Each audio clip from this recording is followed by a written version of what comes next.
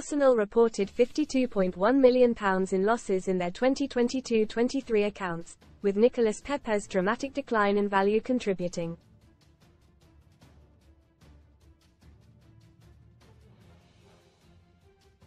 The Gunners' latest financial accounts for the year ending May 31, 2023 show that impairment write-downs on certain player registrations amounted to £18.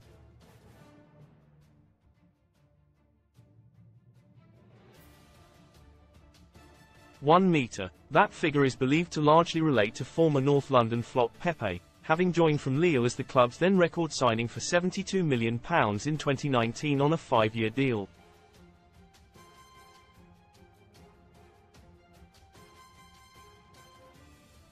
After several mediocre years, scoring 27 goals in 112 games, the Ivory Coast international had his contract ripped up last September before moving to Turkish side Trabzonspor.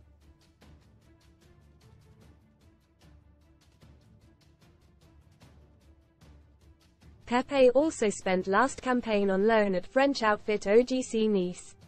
The total cost of Pepe's Emirates tenure is thought to have cost Arsenal more than £100 million, including his transfer fee and wages.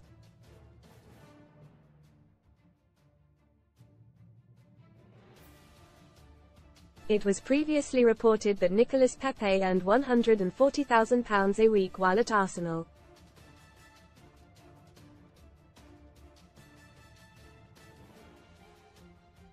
Excluding the Pepe fees, Arsenal made a loss before tax of £34 million last season, down from a loss of £45.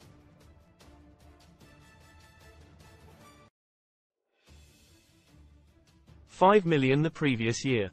Football revenues for the year rose to £464.6 million, up from £369.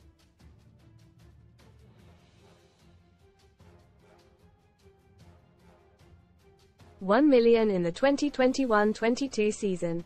This improvement was due to their return to Europa League football and their excellent campaign in the Premier League, in which they finished second.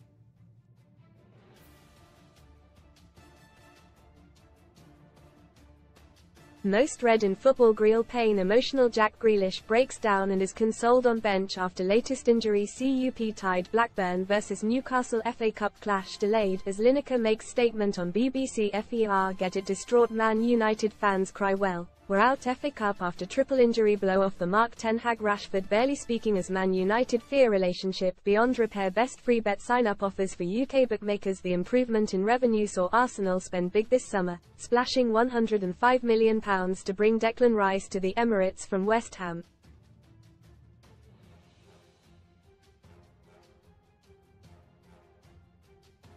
The Gunners also signed Kai Havertz for £65 million from Chelsea and Jurrien Timber from Ajax for up to £40 million.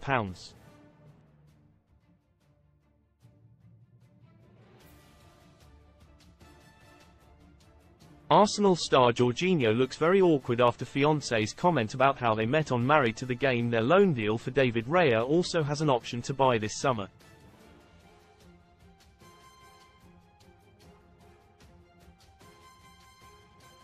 Boss Mikel Arteta is hopeful that next year's accounts will show further progress as he bids to bolster his squad, especially if they reach the latter stages of the Champions League.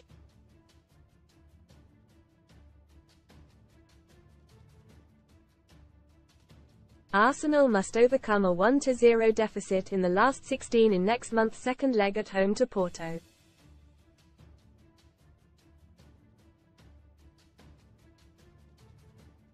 Arsenal News Live. Stay up to date with all the latest transfer news from the Emirates.